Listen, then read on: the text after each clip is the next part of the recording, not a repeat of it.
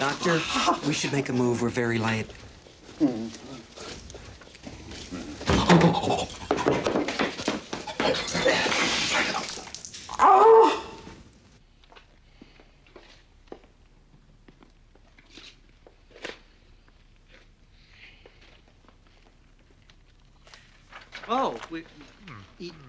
Doctor, when you're ready.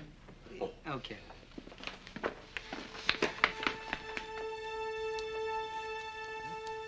Ah, David, finally. And this must be our professor from across the sea. Yes, George Grierson. This is Dr. Bean. I'm delighted, Doctor. Actually, I'm Dr. Bean, can we get a photo, please, sir? Right there. We've heard a great deal about you, Doctor. Thank you, gentlemen. I expect a great deal of you. And this is Bernice, in charge of PR. An absolute honor, Doctor. All right, thank you. And Walter Huntley, our merchandise manager. Nice to meet you. Moving along. Take a seat, Doctor. Here, let me take that old thing. This is very out of date. Thank you. Before we settle in, you might want to feast your eyes on these.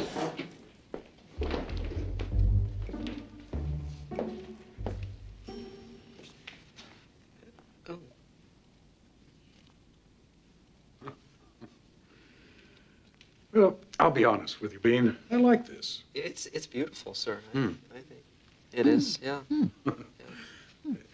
Over here. Okay. Yeah.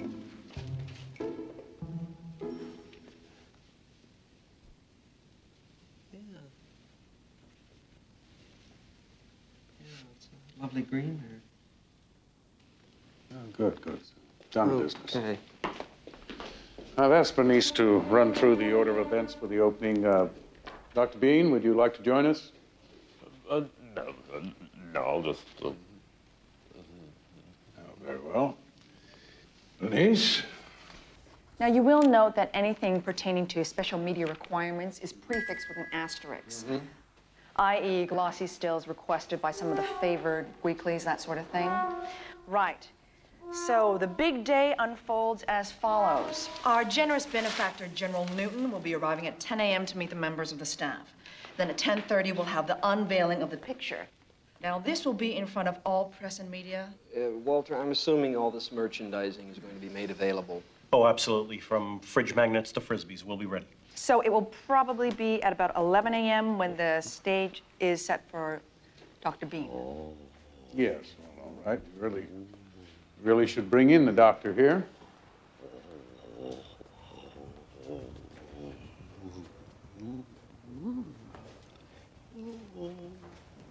Dr. Bean?